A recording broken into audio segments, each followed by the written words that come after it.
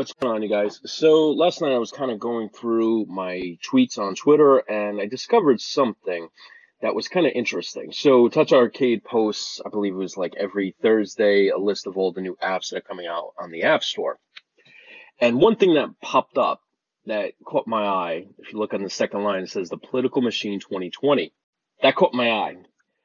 So the reason why it caught my eye is because it's a desktop game. We actually talked about it on the Single Malt Strategy podcast, and I wanted to kind of take a look at it. So here it is. It's 99 cents.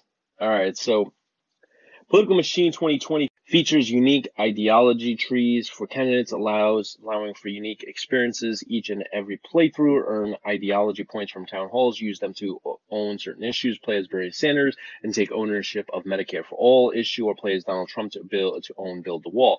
It's important to win 270 votes in the Electoral College. She'll need to pay attention to what issue voters care about in the swing states. What plays well in Texas or California might hurt you in Ohio and Florida. So this is the game right here. Now, if this is for 99 cents, this is incredible, because if you can see on Steam here, it's $15. So I'm curious to see if this is the entire game. And if it is the entire game, that's pretty killer right there. To get a game that's normally $15 to play it on the go, which is a huge pro in my book, for 99 cents. I know Apple has this thing where if you buy the version on the iPhone, you also get the iPad version, so for free. So that's what it looks like on both platforms. So let's just take a look at it. Whoop. There we go. I'm just curious to see if there's anything like missing, if there's any features that they took out, because 99 cents sounds like a great deal, honestly. I mean, it looks like the desktop game, to be honest.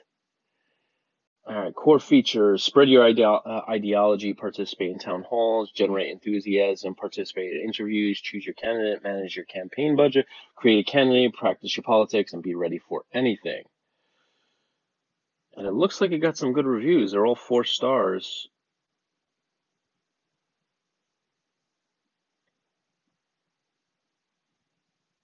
Okay, so overall good game. Just wish I could manually control where the candidate moves, so you can't do that. And give speeches like in the PC version. Also, I encountered a glitch that will flip California to 133% Republican, which, I think California is a blue state. I mean, 4 stars, that's pretty good. It looks like the only thing missing is that you can't move the candidates, but I'm thinking about doing a first impression to see what this game is all about. I'm just a little hesitant because the current political environment is just so divisive. I mean, it's very divisive. So I don't want to it's very divisive. So I might not, I'll have to think about it, but all right. So kind of comparing that to this, I mean, they look the same. Choose your candidates, participate in interviews, manage your campaign budget, create a candidate, practice your politics. I didn't see that where you use census data and real issues to test your political savvy. I don't think that's on here, right? And torrid affairs. That's gonna be cool. All right. Yeah, I don't see that part. So, I mean, it looks like there's a few things missing out, but again, it's 99 cents. That's a really incredible deal. That's over 90% off, right? So that's in my book really a good deal. All right, guys, I hope you guys enjoyed this. I'm gonna think about doing the first impressions, and I'll catch you in the next one.